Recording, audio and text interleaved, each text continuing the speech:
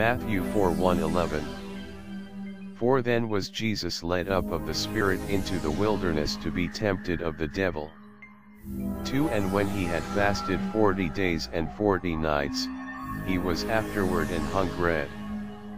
3 And when the tempter came to him, he said, If thou be the Son of God, command that these stones be made bread.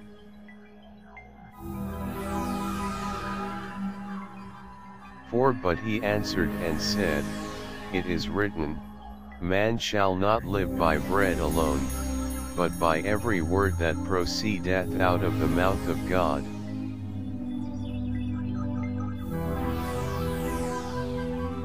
5 Then the devil taketh him up into the holy city, and setteth him on a pinnacle of the temple.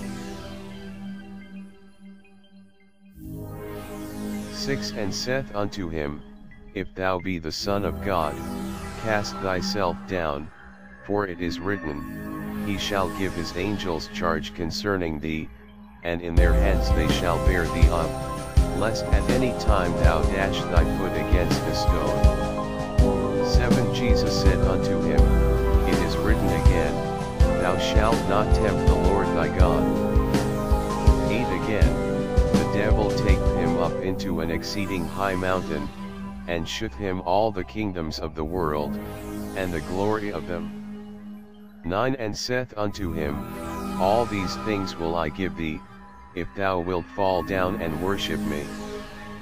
10 Then saith Jesus unto him, Get thee hence, Satan, for it is written, Thou shalt worship the Lord thy God, and him only shalt thou serve.